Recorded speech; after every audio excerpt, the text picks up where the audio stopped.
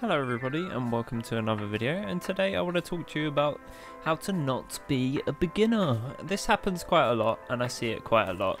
I know that people are just enjoying the game, but there is more to the game than just the big jumps on the Stoker. Genuinely, there is more to it. And also, how to stop being a beginner is what I'm basically just going to teach you today. And the first step is stop wearing code gear. You look like the biggest beginner in the world and you've played the game for like 2 seconds. If you wear any of the code gear, you know, you can literally just play the game for about 5 minutes, maybe a bit more, and you'll get some items and you'll have some stuff to ride. Granted, it won't be, say, the sticker bomb bike or a Lux bike or anything like that. That takes a little bit more effort to get, but you will just not have to ride the cow bike or the Discord bike. You could actually ride, you know, something new. If you don't really want to do this and you do want to use a code bike, I recommend using custom and then go and making your own bikes, because you can make bikes like these.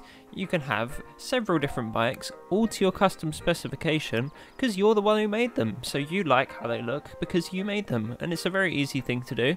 I've made a video on it, and so has Avani. I definitely recommend watching Avani's video because he gives you a great pack of all real life parts for bikes. I make my own stuff because I don't really care for IRL parts. I just make my own stuff because I like how it looks and I think it looks cool. But if you want like some Fox stuff or whatever the bikes are called, yeah, I don't know much about mountain biking, then you can do that. Same with custom helmets. You can have custom ones. These are just obviously the ones that you get from typing in the gear, the code, which does give you a load of coloured ones if you just want like a coloured set of helmets. Same for t-shirts. I've made my own custom t-shirt. You can do the same for pants if you want to, or trousers I would call them, but I just use the denim ones because they're pretty cool and they look like jeans, so why wouldn't I? And you can genuinely just get quite a few good items if you just play the game for a little bit, so you won't have to wear full cow gear or anything else to do with the code gear. Especially there's people that don't really care for the YouTubers codes, but they use the YouTubers codes just so they have gear. Next thing up is stop just going to Stoker and riding the big jump line. Please stop just going on Whiplash. Play some more of the game. There is a lot of work that has been put into this game for you just to go and ride Whiplash. It's not really fair. I could definitely probably find a beginner, and there's one right there wearing cow gear, and he was probably riding this line.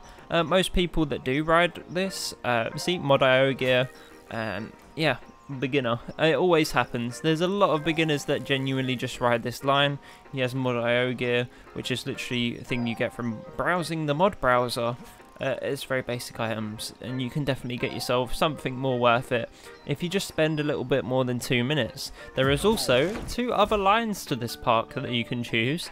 There's one called Stoker Downhill. It rides very much like a downhill trail. There's one called Rock and Roller, which rides like just a regular trail, I suppose. And there's a jump line called Locomotive, which is very smooth and very fun to ride. It is my personal favourite. Sticking with the fact that there is more to the game, I know that probably most of you have tried Bike Out, but there's also this Cambria Trail, which is based off a YouTube video that someone did. I'm not entirely sure. I know it's from a YouTube video, but that's about the furthest extent of my knowledge. There's this STMP line. It's pretty fun, and it feels really cool. And there's a big jump at the end for those that like big jumps. If you want big jumps, go to Verberg. There is a lot of big jumps. This is a real life thing, I believe. As someone said that to me.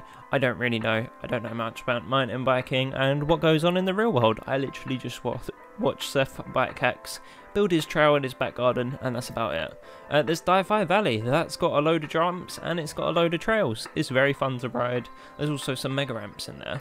This one, which is not out yet, which will come to console on the 10th of December, is New Lexico. There is a lot of content here. Please do ride this. They spent a lot of time making it, so you better give it some love. And there's other maps by King Krauts. Descenders Island, which will come soon, by Cyro. There's one by Ed. There's actually 2 by Ed, I'm pretty sure. Yep, and then there's the Kushmark Park, which is pretty fun, and the Mega Park, which is filled with massive jumps, massive ramps, massive loops, and so on, by Dog Talk. It's pretty fun. There is more to the game, especially how to get items. You must be in a career session. This has tons of content. All of the trails are randomly generated, and they will be new every time you play them. Sometimes they are very similar, but they are new. And if you want, you can get a sponsor for yourself, so you have tasks to do. I've done all my tasks, I've done all of my items. They just give me daily sponsor tasks anyway, which I can do, and I've done most of them according to this. It is very fun to do, and you can also collect some of the hidden maps, which can be accessed by a seed, and you can just do those anyway, and collect them, and then you can have them and put custom stuff on as well.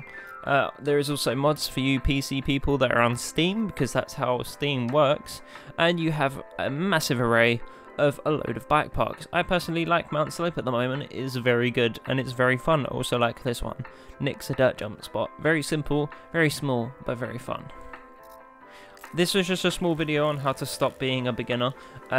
It's obviously play it at your own pace, have fun. If you're not having fun, then carry on having fun. But a lot of people that want the luck spike and so on don't understand that you actually have to play the game to get more gear, and it's kind of frustrating because they're like, oh, why didn't I get a luck spike? I was riding Whiplash and getting loads of rep for the longest time, because that's not how it works. If you're in a bike park, you will not be earning rep towards items. It's just not how the game works at all. You have to be in a career session, and you have to actually risk your lives to be able to get more rep. That's the only reason I have my 30 million rep, is because I've tried to collect every item in the game. There are some new ones that I haven't got, but it is the main focus of the game, and I'm just trying to give you some more stuff to do so you're having a bit more fun than just riding Whiplash. The new bikes will be out on December the 10th. You will need to be sponsored by a team to get those. I'll make another video explaining it all soon, but I hope you enjoyed this video. I hope this explains how to not be such a beginner, and yeah, I hope you have more fun in the game, and I hope you enjoy getting new items. Thank you very much for watching. I hope you enjoyed. Please subscribe if you haven't already, and I'll see you later. Goodbye.